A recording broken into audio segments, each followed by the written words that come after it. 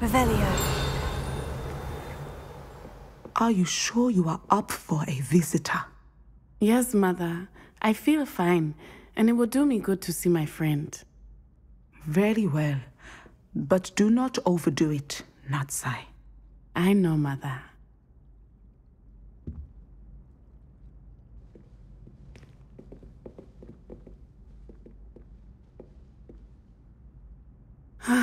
It is good to see you, my friend. I'm glad to see you're doing so well. I am doing better than it appears. I am only here because my mother insisted, just to be safe. I was relieved when she told me that you were all right. Only because of you. How are you feeling? Well, I've had better days, but Nurse Blaney says that I am on the mend. I am sorry, Natty. It's my fault you got hurt. What? No. Do not blame yourself for this. The moment that I saw Harlow aim his wand at you, well...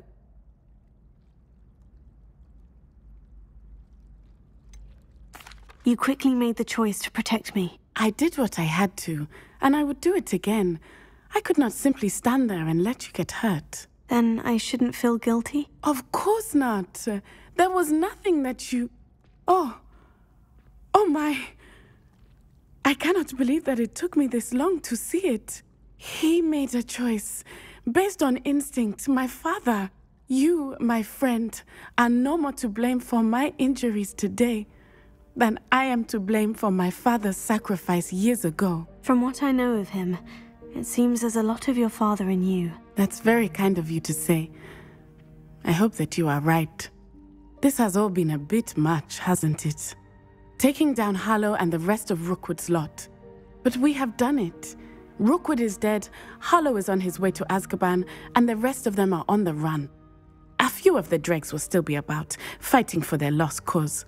But Rookwood's enterprise has fallen apart. Everything is safer now because of us. Because of you. Thank you, but we make a formidable team. You, my fellow traveler, have enriched my time at Hogwarts beyond anything I could have imagined. Thank you. I believe your friendship to be one of the most important in my life. Thank you for coming to visit me. It is always good to see you.